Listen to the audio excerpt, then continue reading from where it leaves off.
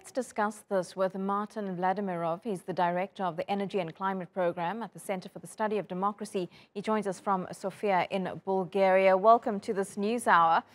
Just talk us through, how did Kosovo actually get to this point? Surely the government there would have realized a long time ago what it meant to operate with coal-fired plants, which are about half a century old.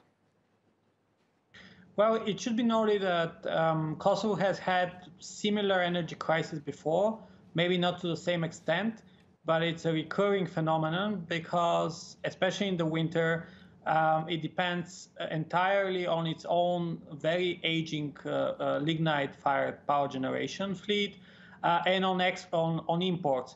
And the lignite plants are using a resource that gets frozen very easily. So maintenance of lignite plants is always tricky. This happens all across the Balkans.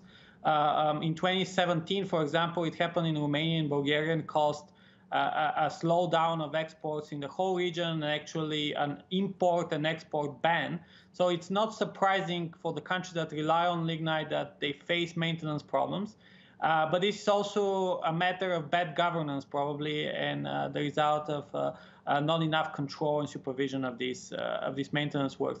Having said that, relying entirely on one source of energy is always a bad choice. It makes the country energy insecure. And in times of energy crisis, with prices skyrocketing, the price is paid by final consumers. By ordinary people, by households and businesses. It's important to know that the biggest issue in all of the Balkans, not only in Kosovo, is energy poverty. More than 50% of the population of households in the region face problems in heating their homes adequately, in paying their bills, utility bills. I imagine with the current prices of electricity, especially for small businesses, it will be a very, very difficult winter. Of course, most governments regulate prices at levels that are artificially low, below market levels. But this is not sustainable because someone has to pay the price. And the price is paid usually by power companies, which face difficulties in actually importing then electricity from other countries at a much higher price. So, Martin, what kinds of solutions might provide more sustainable ways out for countries like Kosovo, other countries in the Balkans? Is this only a matter of going green? Well, this is one of the solutions. It's actually one of the most sustainable solutions to decreasing energy insecurity. Because when you rely on your own sources, on your own renewable energy sources like solar and wind, you wouldn't need to import as much electricity. And Kosovo has abundant solar potential, and it has done quite a lot of work on this. There is a very successful solar manufacturer in the country that has been producing around 200 megawatts of equipment already in terms of solar capacity possible. So one of the solutions is for households to use much more self-produced electricity so that they don't rely on the network. So in times of blackouts, for example, when there is not enough supply into the country, if people have their own supply at home, decentralized supply, it will be much easier for them to meet such a moment of difficulty and avoid the blackout.